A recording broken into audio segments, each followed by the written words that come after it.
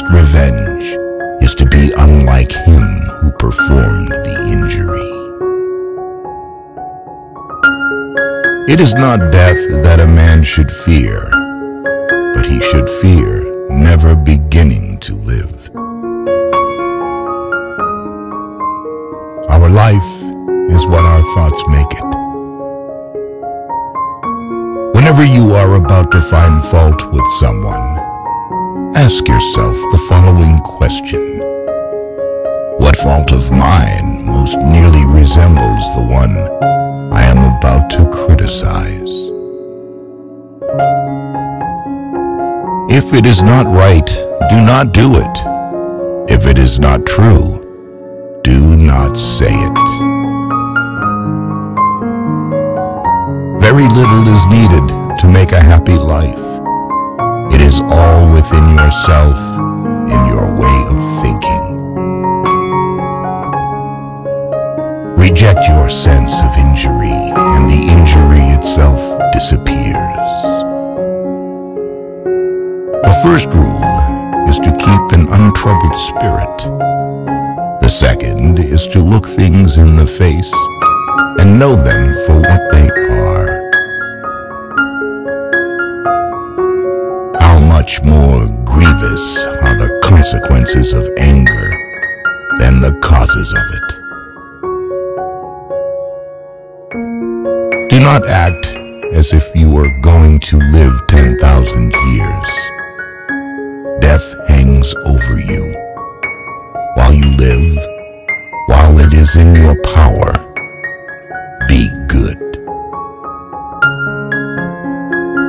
Here is a rule to remember in future.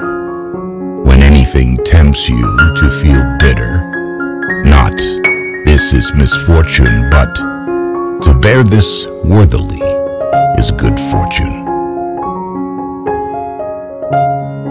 How much time he gains who does not look to see what his neighbor says or does or thinks, but only at what he does himself to make it just and holy.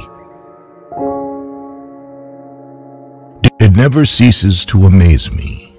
We all love ourselves more than other people, but care more about their opinion than our own. You have power over your mind, not outside events. Realize this, and you will find strength.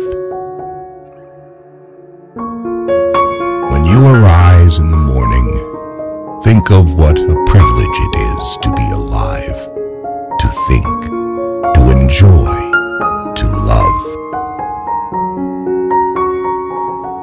The happiness of your life depends upon the quality of your thoughts. Everything we hear is an opinion, not a fact.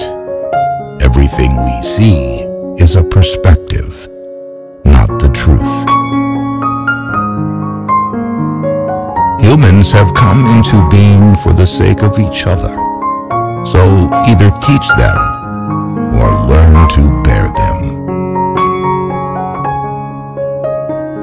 Waste no more time arguing about what a good man should be. Be one. If you are distressed by anything external, the pain is not due to the thing itself, but to your estimate of it. And this you have the power to revoke at any moment.